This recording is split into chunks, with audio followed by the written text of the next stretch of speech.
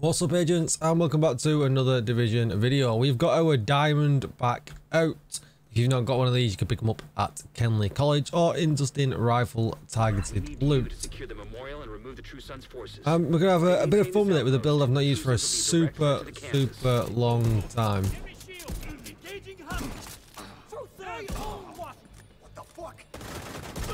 As you can see, it absolutely slaps. Now, the one thing I don't like about it, and I'll be honest right up front, is the reload. The reload kind of sucks. But we hit really hard.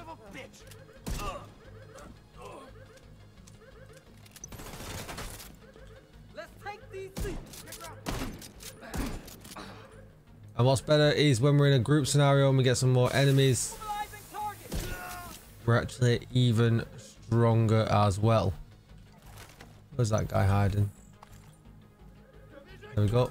We're gonna actually gives us a bit of a mini pulse to kind of show us where the enemies are. So we'll do the next section as well as a few more enemies, but you can see the kind of numbers you're hitting for: 4.8 mil, 3.5 mil, 4.5 mil. This one's always guaranteed a crit as well.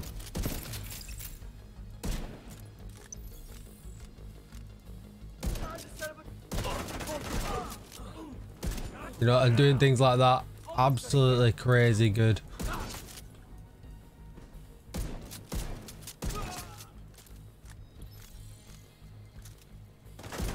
The tag. Where's that man with the dot? Oh, there he is over there. We need him.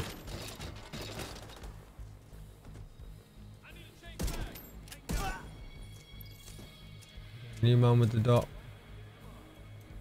Great spot for a turret. No turrets, please.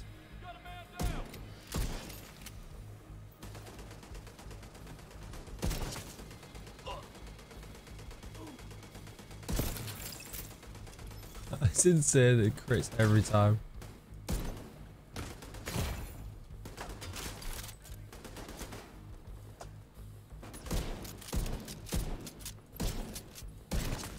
I mean, it just guarantees huge numbers, and it's just a lot of fun. So let's get back to the base of operations and go over this build. Just before we get started though, let's run the intro.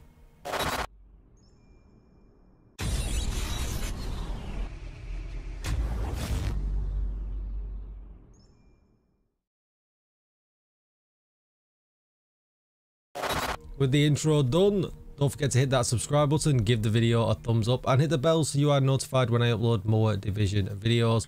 Even better, come over to Twitch and hit follow, because I could be streaming live right now.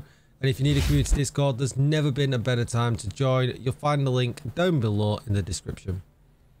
And with all that said, let's get started. So there's a couple of ways you can run this. I went full damage because I was doing a demo at the beginning of the video. Because with sharpshooter you get 15% increased headshot damage with rifles, and obviously you can spec into rifle damage as well. But with this, really, you're going to be guaranteed them big crits, and although it's really nice to hit the head, you've only got 5 shots. So actually sometimes you might favour just taking a body shot, knowing you're going to crit for a big number anyway. And with that in mind, it might be worth actually just taking Gunner. Gunner comes with a lot of really nice things. Obviously, you're going to want to take the rifle damage, but what I'm really talking about is every third reload is 50% faster, and this gun has a slow reload, which is really nice. Also, 10% armor on kill, which is great, and you get a rate of fire increase. Not that this gun really needs it because of how hard it slaps, but Gunner might be a good option for this if you're willing to drop out on the actual bigger damage from sharpshooter.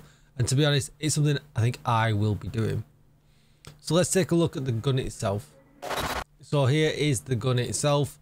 It only has 5 in the mag, but as you can see with this build, it's at 789k damage. I've got no expertise on this build, but we've got rifle damage, crit hit damage, and headshot damage. But what makes this really special is the talent.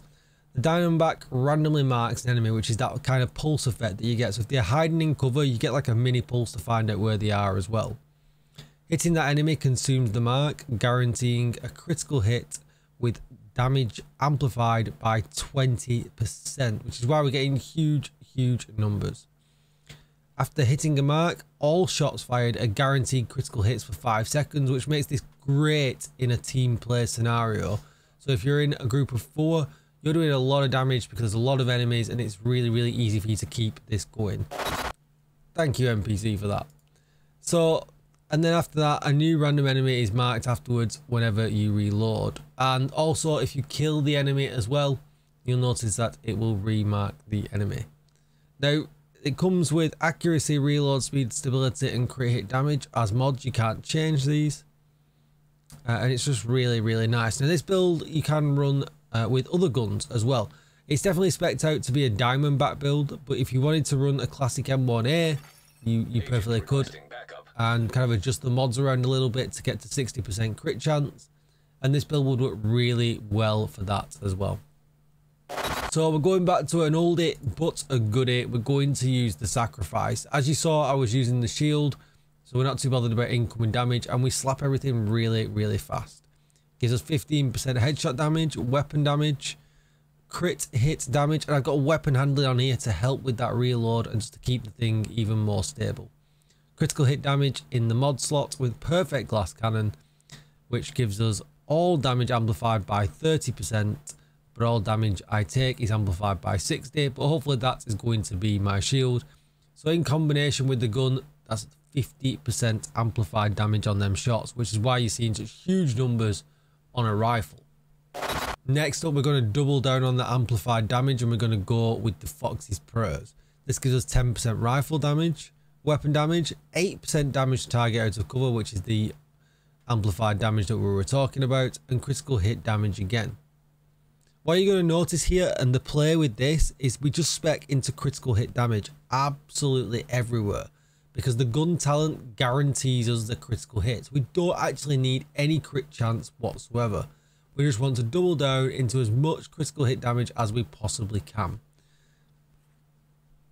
Now, we're going to add to that even more with another game mechanic that we can do, and we're going to use the Negotiator's Dilemma. Now, with the Negotiator's Dilemma, when you hit a crit, you can transfer damage between all the enemies. You can hit the one that's marked by the diamondback and then hit other enemies and transfer that damage across them all. You saw when I went into the second area, the guy on the truck and the other 2 guys in front, they all just died off one shot because I tagged them all up.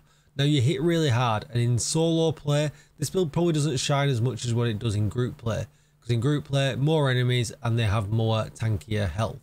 So just think about that when you're putting this together. So the Negotiator's Dilemma comes with 15% crit chance, which we're not bothered about, but it also comes with 20% critical hit damage.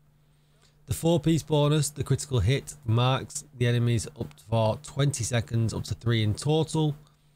And when you critically hit a marked enemy, all other marked enemies take 60% of that damage dealt. Now, don't worry about that. We're actually going to increase that to 100 by running the backpack, but we'll come to that in just a moment.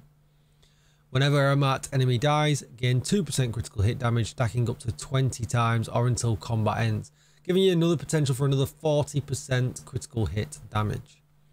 Weapon damage, crit damage is no surprise here.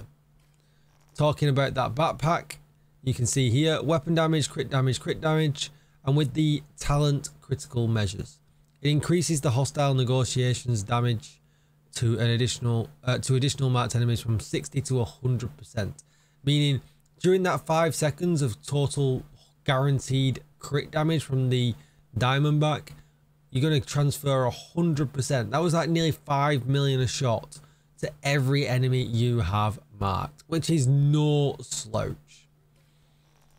So then going to the gloves, you can see here weapon damage, crit damage, and then with the holster, weapon damage, crit damage.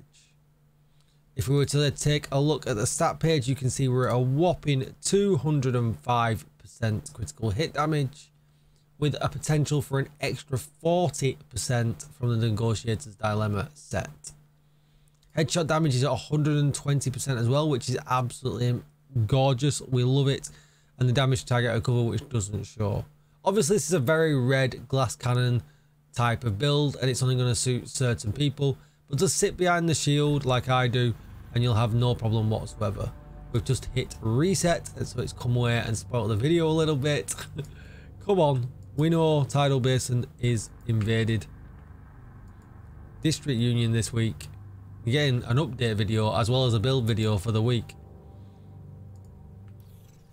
But here is the build all together. I'm going to be using the shield and the revive hive, and I know I've had a bit of jip for using these all the time, but it's definitely needed for this build because we're using a glass cannon.